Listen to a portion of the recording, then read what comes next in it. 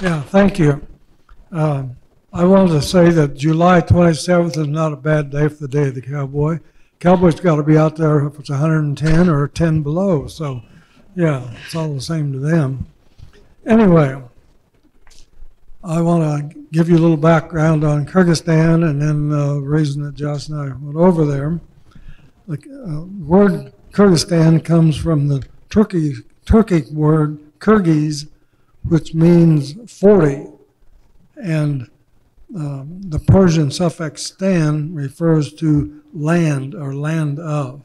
I think there are about 7 countries that have what I call them the stan countries, and those are Afghanistan, Pakistan, Kazakhstan, Kyrgyzstan, Turkmenistan, Tajikistan, and Uzbekistan.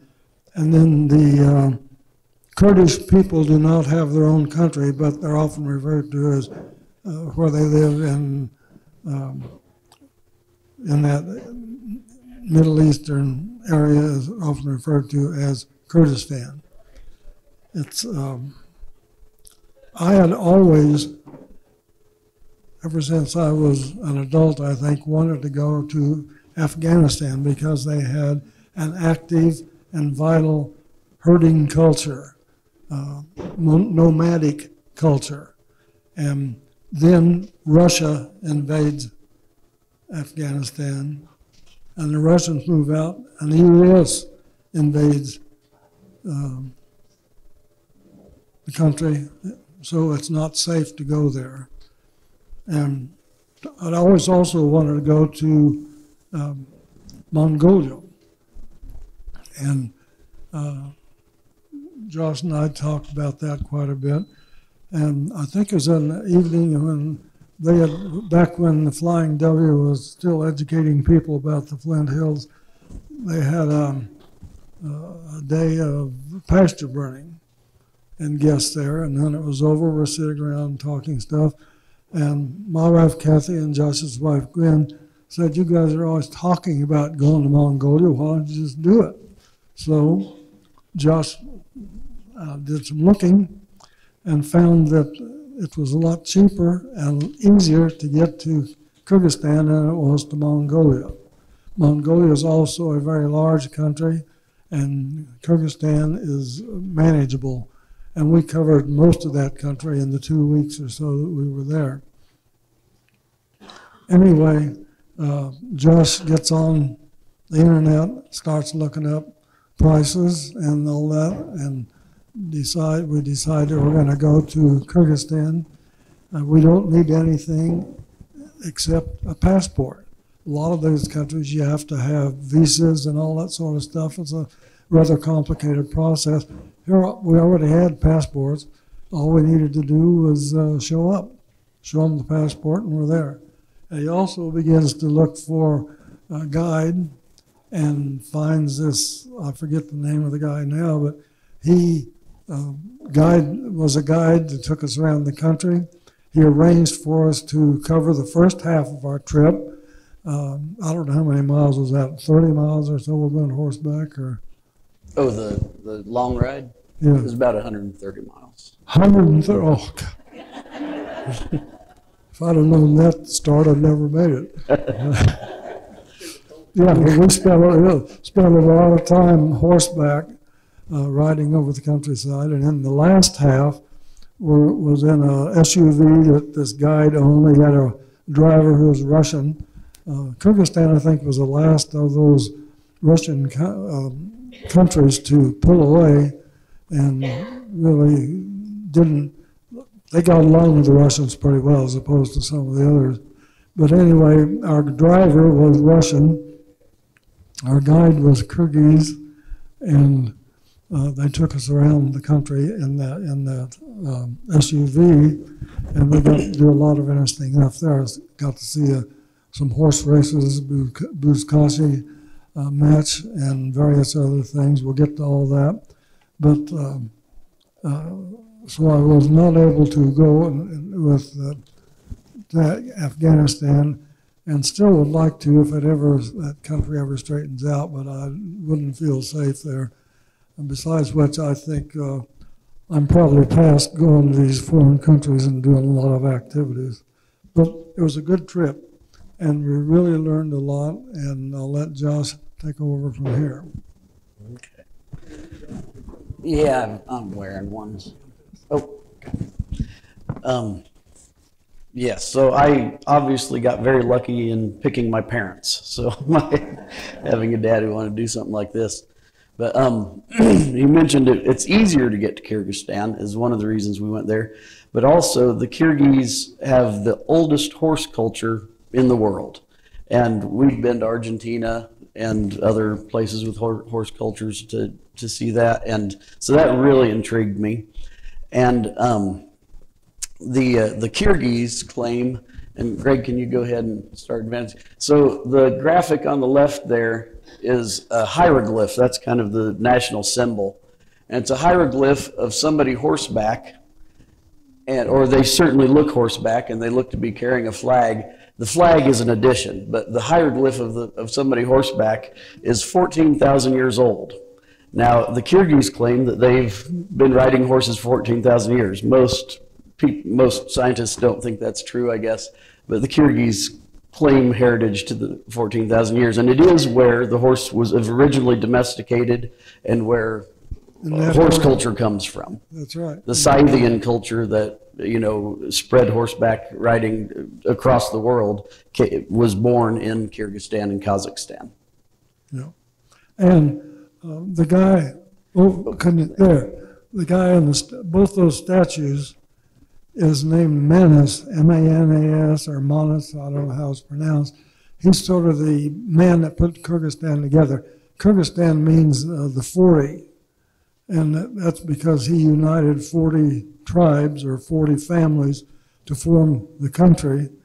And it was, I think he lived in the 8th or 9th century, and they wrote an epic about him. It's the world's longest epic poem, 500,000+ lines long, and it used to be recited by people who were specialized in it, a couple of women, mostly men, and they would recite this poem. Now think of that.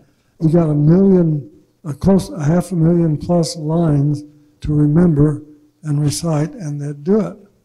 Yeah, it was really quite. We got to hear a recitation of part of it later in our trip. They didn't begin, not all of it, but they didn't begin putting it in print until the 19th century, and I don't think they yet have the whole darn thing in there. Yeah, but it is the world's longest epic poem, and it was strictly oral, the way Homer's used to be. It's 20 times longer than the Iliad and the Odyssey put together, so it's really quite a... And Manas was epic himself. He, the national hero, that's his, they have statues of him everywhere. The Kyrgyz have a little bit of a insecurity about the Mongols because Genghis Khan is so famous. But Genghis Khan's mother was Kyrgyz, and she came from Kyrgyzstan. And the Kyrgyz were some of the first people to ally with Genghis when he united the tribes of the, this would be about 450 years after Manas. But Manas united the 40 tribes of Kyrgyzstan. And he famously, his horse was injured when he was crossing some mountains. And so he just picked his horse up and carried it over the mountain pass. And then got it. So it was. Is the handprint in your slide? And then, the next we'll slide. We'll see that. I mean, that's supposedly his actual handprint carved in rock. And you can see, that's my hand. I have fairly big hands, and he was a big dude. But I mean, yeah, he was really something. But he begins, and the epic poem, the first book is about him, second is about his son, the third was about his grandson. But it's over 1.5 million lines long. Go ahead. Next one, please. So we left at the Capitol, we saw some museums and stuff, and we headed out to meet with our guide. We headed out to meet our horsemen that were going to take us on this big epic ride and through the country. The Kyrgyzstan is really high. It's up in the mountains. There are these high mountain lakes. The Kyrgyz have a lot of sayings about themselves. One is, you aren't Kyrgyz if you don't ride. You aren't Kyrgyz if you don't know your 7th great-grandfather. And the only thing the world wants from Kyrgyzstan is water, because they have they have glaciers and water, and it drains into all their neighbors. And one of the reasons Kyrgyzstan is still pretty intact, they still have their intact horse culture and nomadic culture, is because even when the Soviet Union was, had taken over Kyrgyzstan, it was too poor. So Russia called Kyrgyzstan its meat locker. So it raised mutton and beef and horse and exported to Russia and exported water, and that was it. And so, a lot of other Central Asian countries got really displaced and disrupted by the Soviet Union and later other countries because they had things to extract, but Kyrgyzstan didn't. The water left on its own and is pretty easy to export sheep and cattle. So Kyrgyzstan stayed Kyrgyzstan a lot more than most countries did. And Magnus carrying his horse over the mountain, Mongols have pony-sized horses. They're full-size in Kyrgyzstan. So he did not carry a pony over. He carried a full-size horse. They're called horses of the blood, or blood horses, and it's where all the seed stock for China and Mongolia and the rest of Central Asia got the very best horses came from the Kyrgyz, kind of the heartland there in Kyrgyzstan and Kazakhstan. And the blood horses are named that because they actually sweat blood when they get overheated and stuff. It's just a genetic trait that lets them just have a little more stamina, because they can sweat blood to cool down if they need to, when they're really exerting themselves. But yeah, they're very nice horses, very impressive horses. And next one. So we traveled through the eastern half of Kyrgyzstan. The western half of Kyrgyzstan, and we got to a national park, and we met our horsemen. And the horsemen were former nomadic shepherds who had started up a business, much like Gwen and Josie and I did with our Flying W Ranch, taking tourists riding. And so we met them at the Aktarek National Park and saddled up and headed out. And how many horses do they have? We had 14 horses with us that we traveled with. Yeah. And you can go ahead and roll through a few of these slides. But this is where we started out. There were a lot of little homesteads with milk cows and donkeys and things like that. And then as we got further away, we found it got wilder and wilder. But here's a nice example of horses. The little sorrel horse is the one I rode most of the time. And this was the head horseman, Chirmash's horse, they call sport horses, big, like thoroughbred type horses. And that was a harvest of berries there. And these are just examples of other horses. The horse on the right is the horse my dad rode most of the time. And they're tough little boogers. And the saddles, if you notice, the saddles were just horrendous. The Kyrgyz are very poor. Those saddles, they're serpent head saddles. And I have an example on a horse outside that when we get done, I'll try to get Josie to ride him over here and everybody can look at the serpent head saddle. But it's a very fine example of a serpent head saddle made out of apricot wood and leather and handcrafted brass appointments on it. But these saddles were made out of rebar left over from the Soviet era and pallet wood from shipping pallets. And I mean, they were pretty uncomfortable, weren't they, Dad?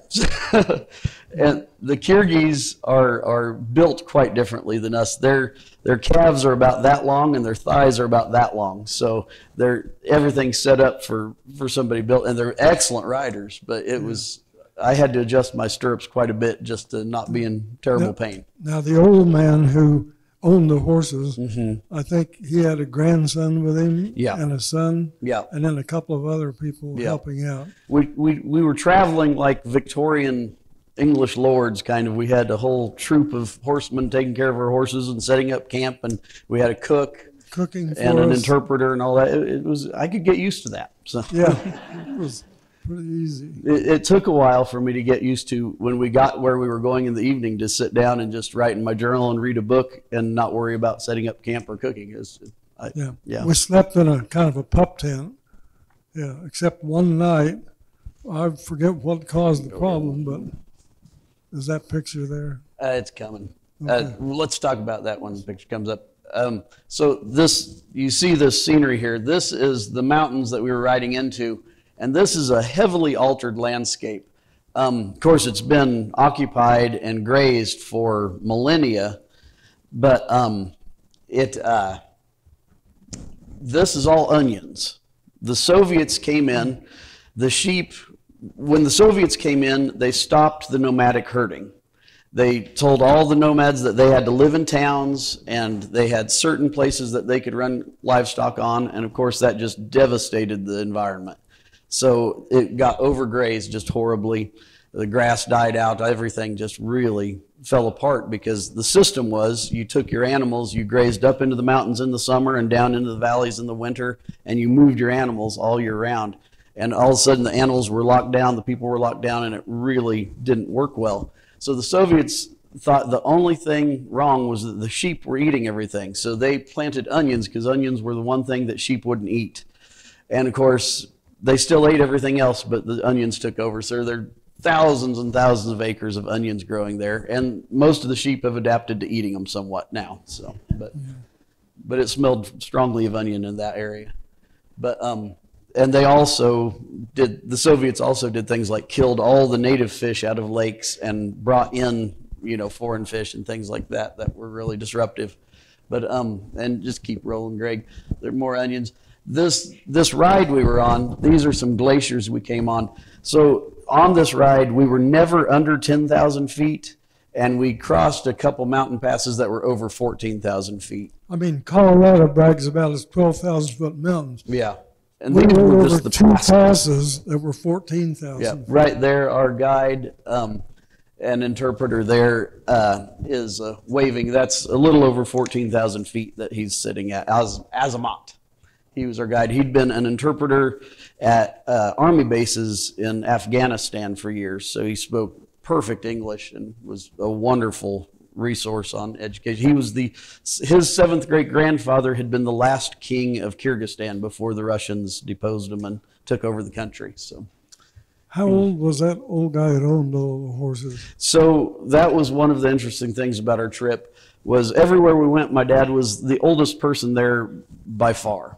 Yeah, and that was in the later 70s at the time. And the senior horseman, Chermash, was in his 50s, which I'm 54 now, right, Gwen? I think. And he was in his late 50s at the time, and he was just crushed to find out that my dad was 78. Yeah.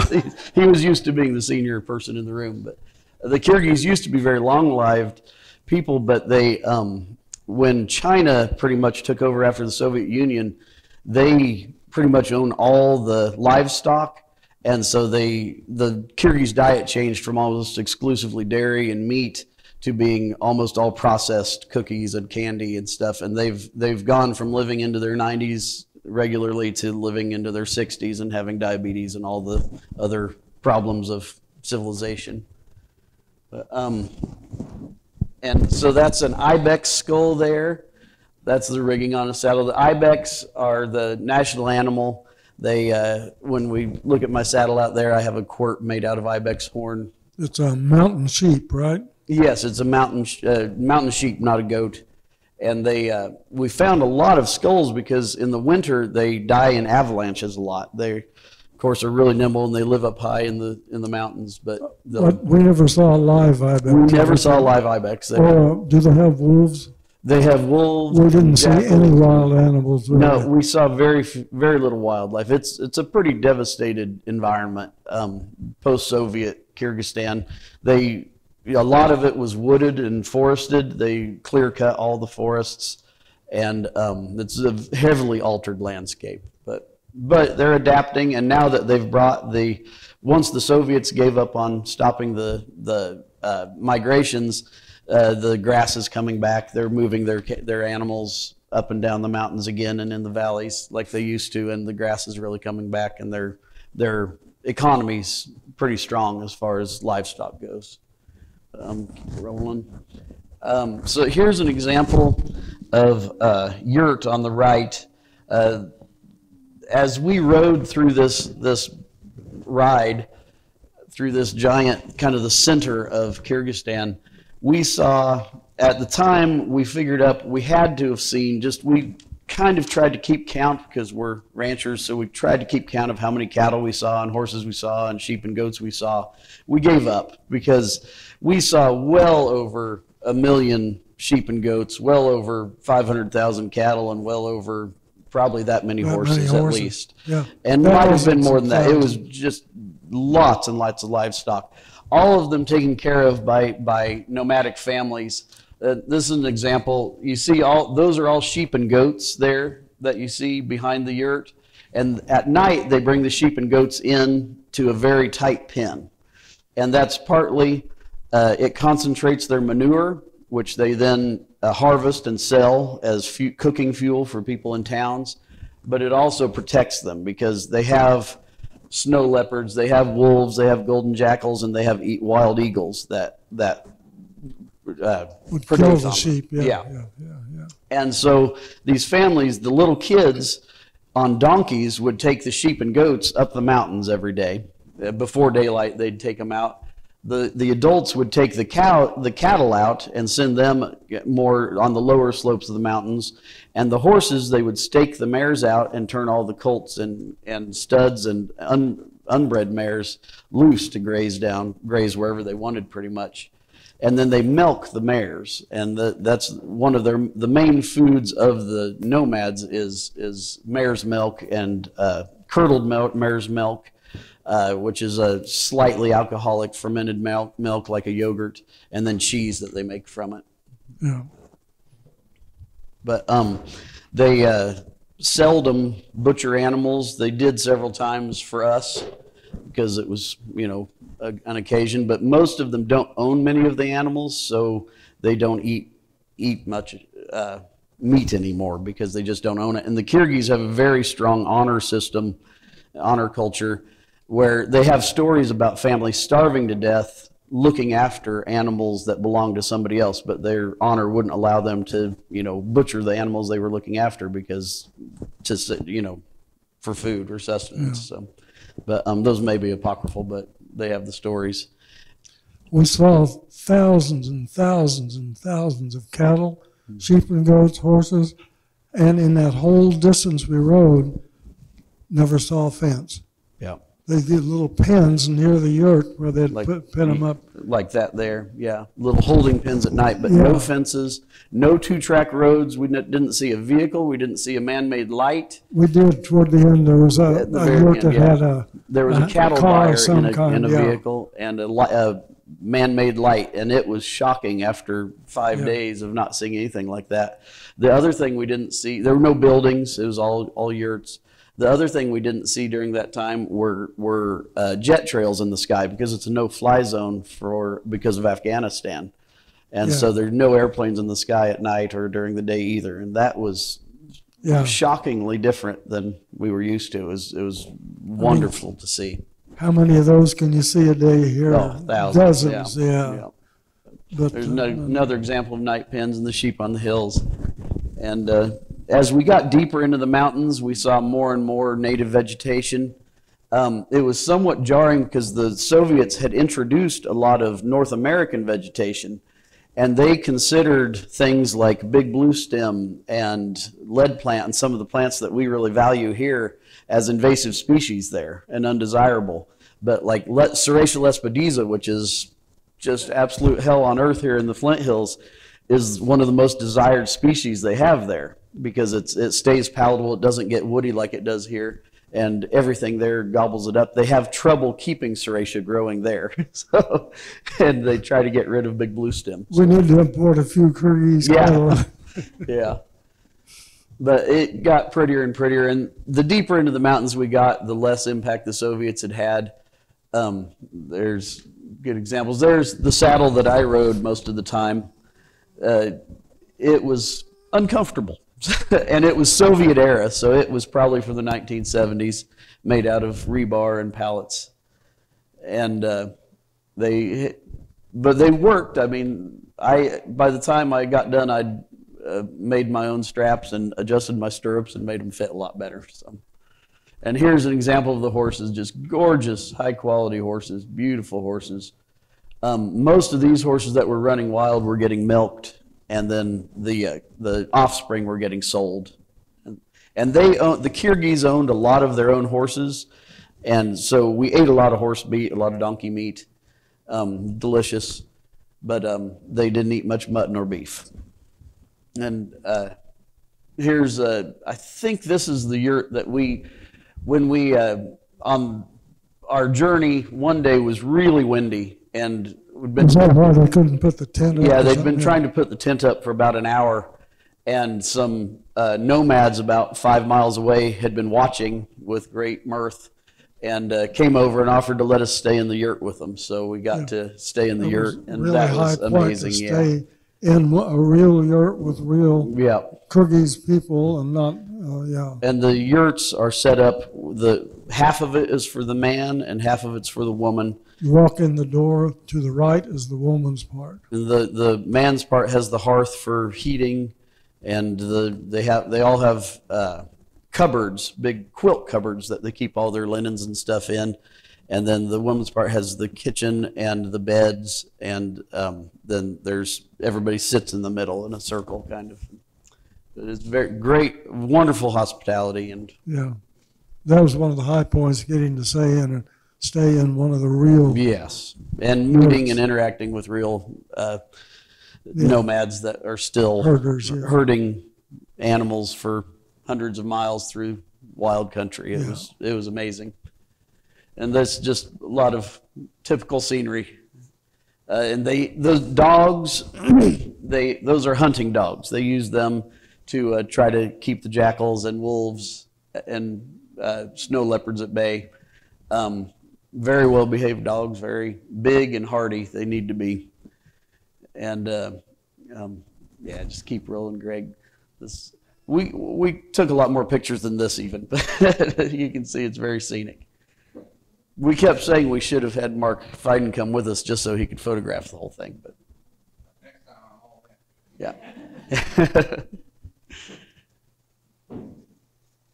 This is Azamat, our interpreter, talking to our hosts at the yurts. That was the mare's milk that we were drinking there. It's surprisingly good.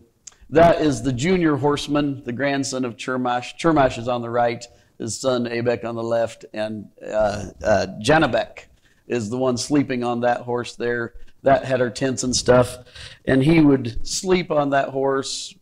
Lawler, he enjoyed himself quite a bit. So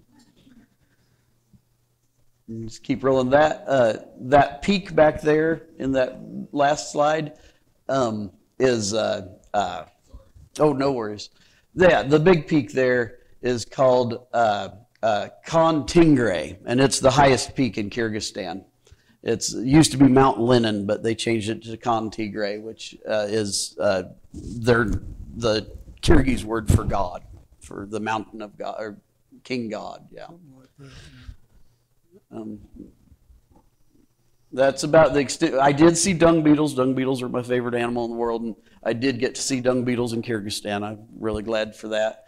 And that was about the only wildlife we saw. We saw some marmots and a kangaroo rat. That's our cook cooking in the yurt that night.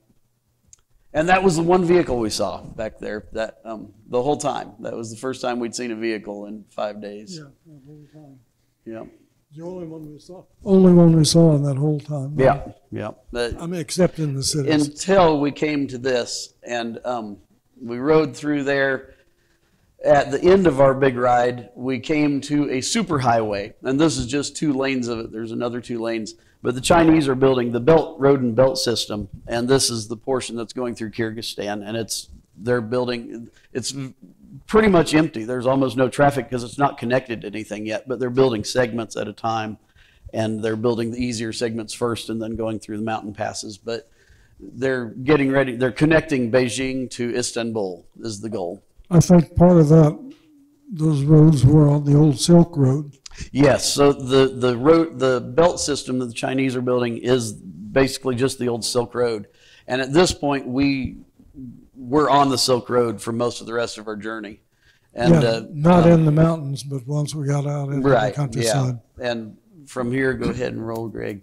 And there's some people we met on the way. Mark Feiden. And so we got to the caravanserai, which is was an old fortified trading post on the Silk Road. And this is where we got off our horses, unfortunately, and got in minivans, four-wheel drive Russian minivans, and went to the caravanserai.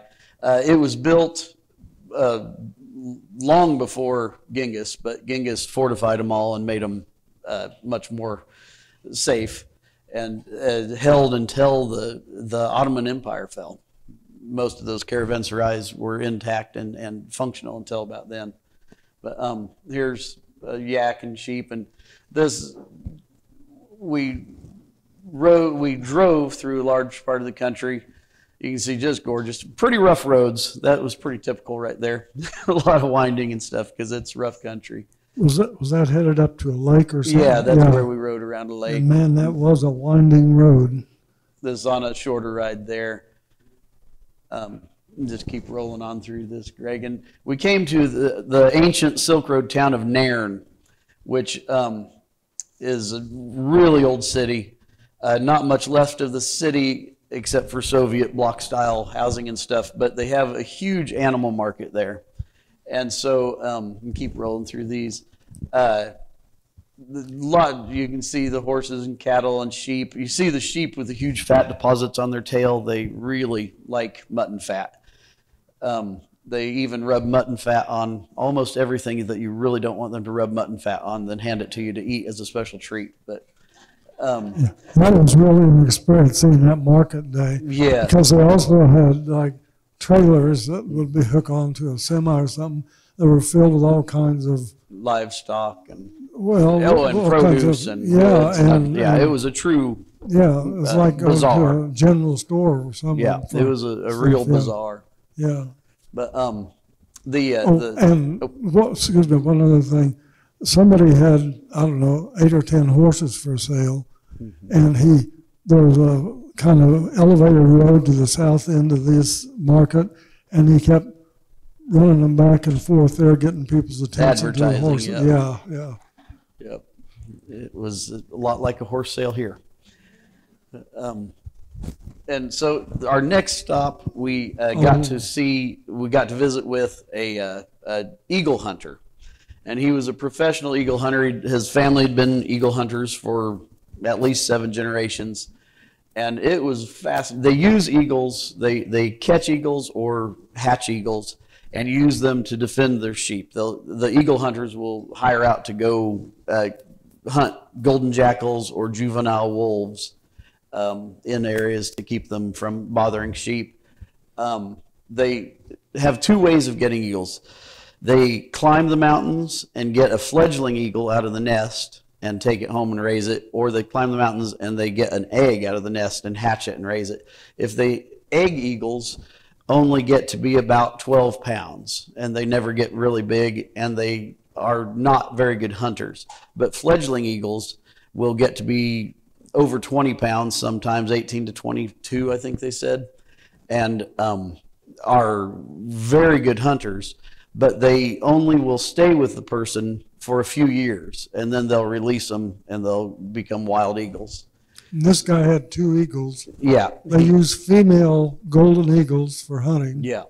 And we each got to hold on our wrist an eagle, I'll tell you, 15, 16 pounds.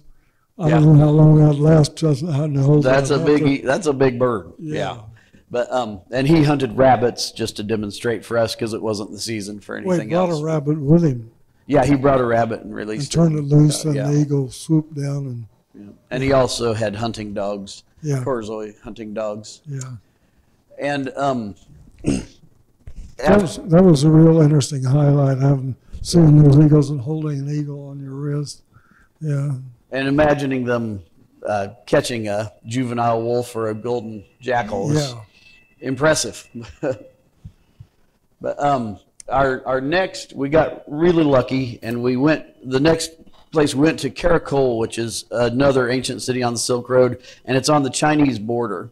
And so it's right across from the part of China where the Uyghurs are, which the Uyghurs are a Muslim population in China that are getting... Yeah, the Chinese are really... Yeah, the Chinese have concentration camps for them, re-education camps for them. So the Uyghurs in Kyrgyzstan are seem very Chinese to the Kyrgyz, but are considered absolute foreigners in China, where most of their homeland is. But they have a very intact Uyghur culture in Kyrgyzstan still. And one night our guide had set up a dinner that night with an Uyghur woman. Yeah, in the home of a Uyghur family, and had traditional Uyghur cooking and all. It was amazing, very fun. But in Karakol, we then were going to go stay at a agritourism, basically a guest ranch, like we called it the Kyrgyz Flying W because of our guest ranch here. And when we got there, beautiful place and lots of agriculture. That's a picture on the left. And excuse me, it's on the edge of the Pamir Gorge. So that's the Pamir Gorge. And this is a big tableland, and the Pamir Gorge is the eroded area that runs all the way from the Pamir Mountains are on either side, and it runs into China.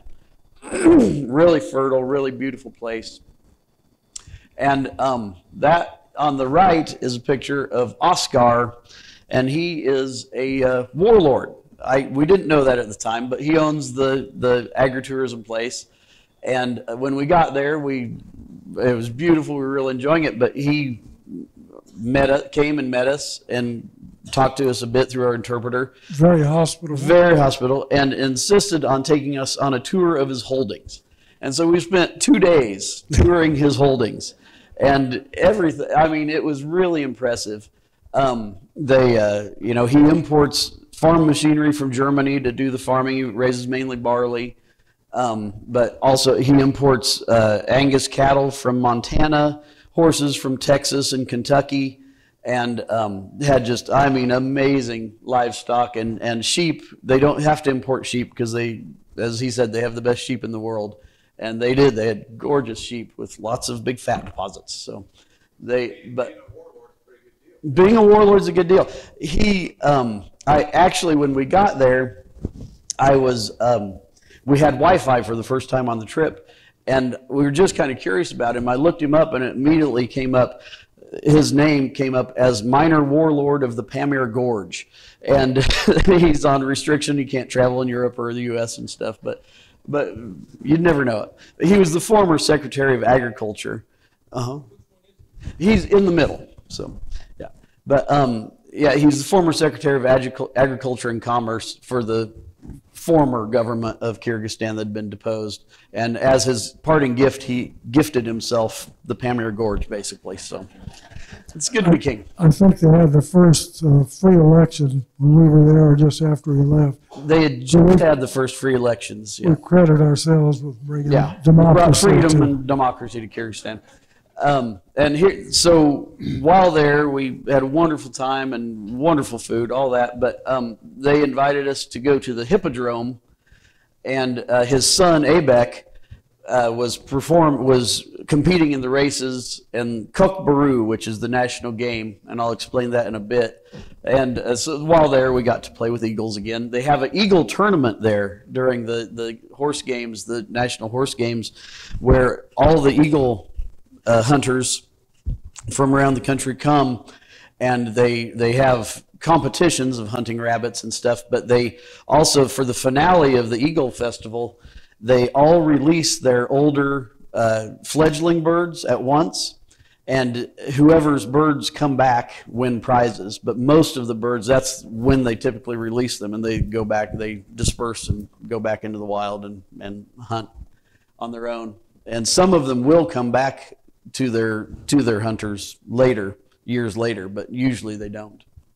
But that's Reina Kinch, the Oscar's Kyrgyz Flying W.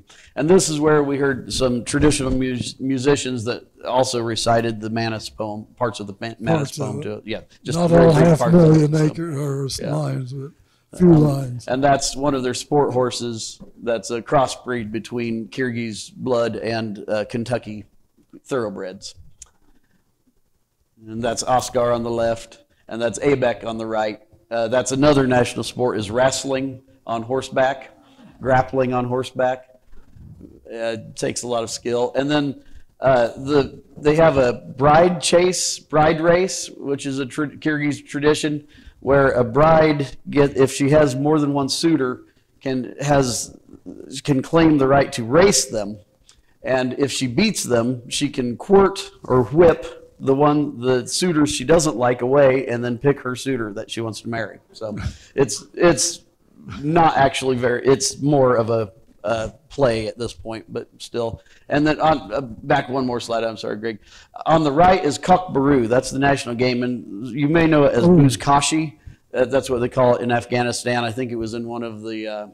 and it's all over that area. All the stands and Kyrgyzstan all play this.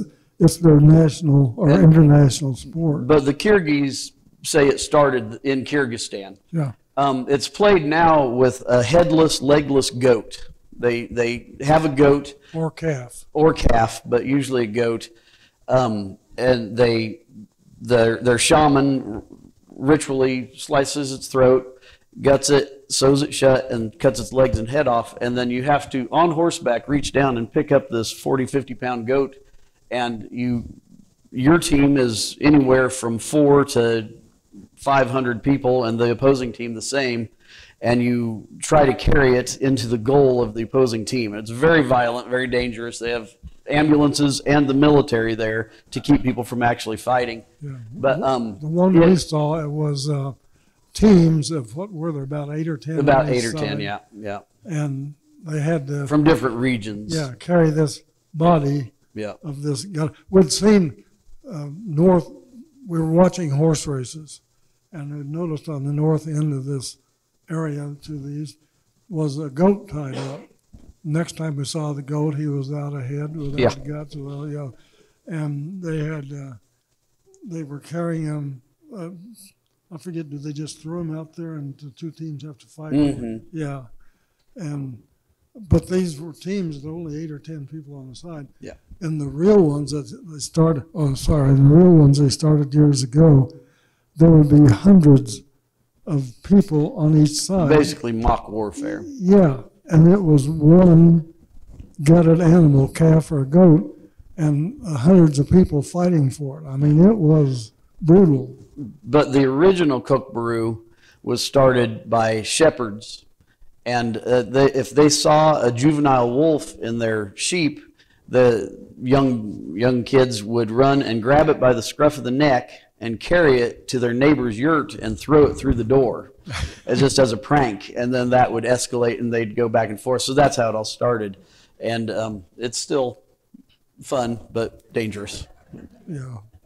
It was really, I'd read about that for years. I was really delighted to get to see it. We actually got to watch it. And the military did break it up while we were there watching. So, and those are just examples of Oscar's cattle and horses and sheep. So, and that's it. That was our trip to Kyrgyzstan. Yeah. But we learned a lot. Thank you.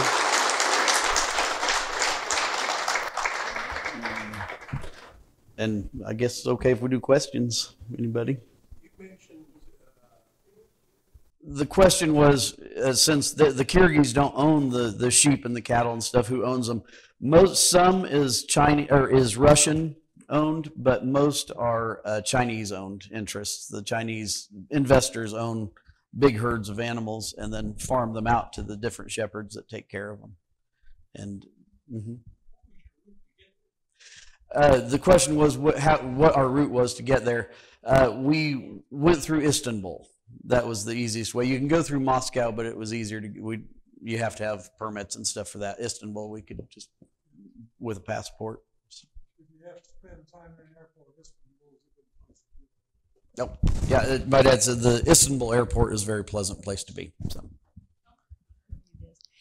Do they practice Islam? So that is another Kyrgyz saying, that they are just Islamic enough that their neighbors leave them alone. There are mosques everywhere that City are mosques, but that's right. nobody in them. They are animists. Their traditional religion. So Do they sell their livestock back, then goes back to China or Russia? most of it's exported to China or Russia. Yeah, and in the cities, they consume beef there and stuff. But oh gosh, yeah, about 6 million, and it's this.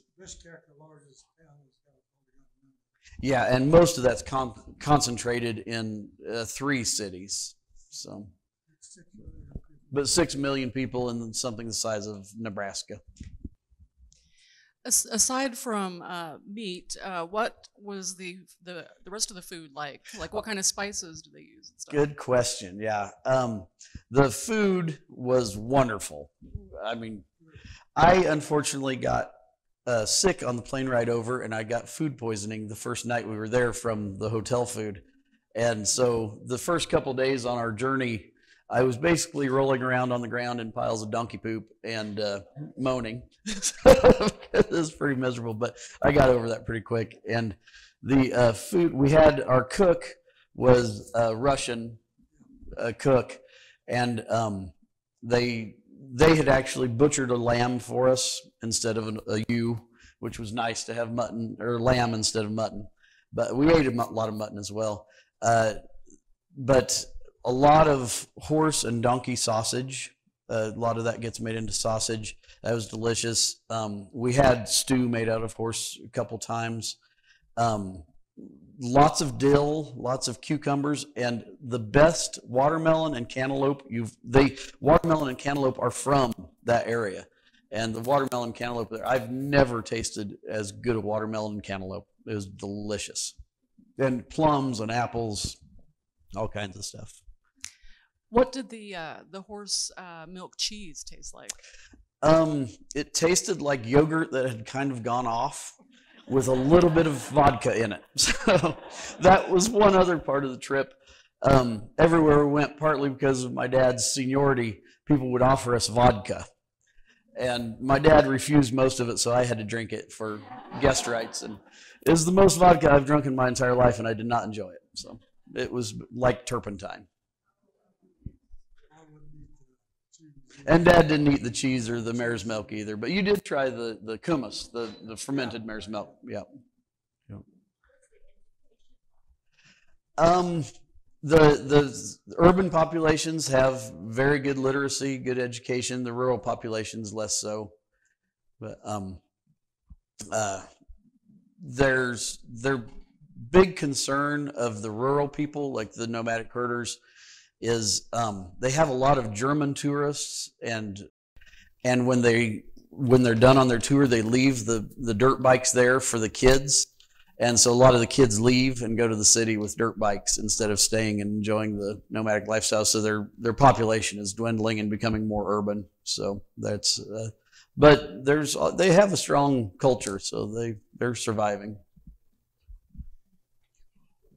Mm-hmm. How were you received as an American? The question was, how were we received as Americans? Very friendly. I mean, you could have walked through anywhere in the country of Kyrgyzstan with $100 bills hanging out your back pocket, and you wouldn't have been robbed. I mean, it was very safe, very friendly, very positive towards Americans. The warlord especially, because he deals, he buys things from America. But like our interpreter had been an interpreter for the army in Afghanistan. A lot of people had been contract workers in Afghanistan, so they had very positive, it raised their standard of living, having some income and stuff. So, and there's a U.S. military base, one of the only ones in the area in Kyrgyzstan. So it's their, oh boy, conversion rate for money. We didn't have to spend any money when we were on horses. Yeah, there's no place to spend cash. No, they didn't do that. But I think it was obols, right? I think it's obols, and I think it was like 24 obols to $1 at the time. But things were relatively inexpensive for us. The dollar was strong.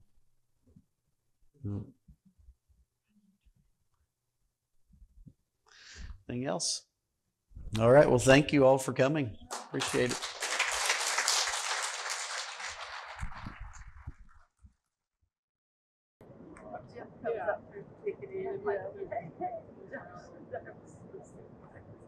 Once they caught this critter, whatever they were catching, how would they handle it? I think my dad said, yeah, they would just kind of handle it. Kind of by hand, Yeah. herding it around.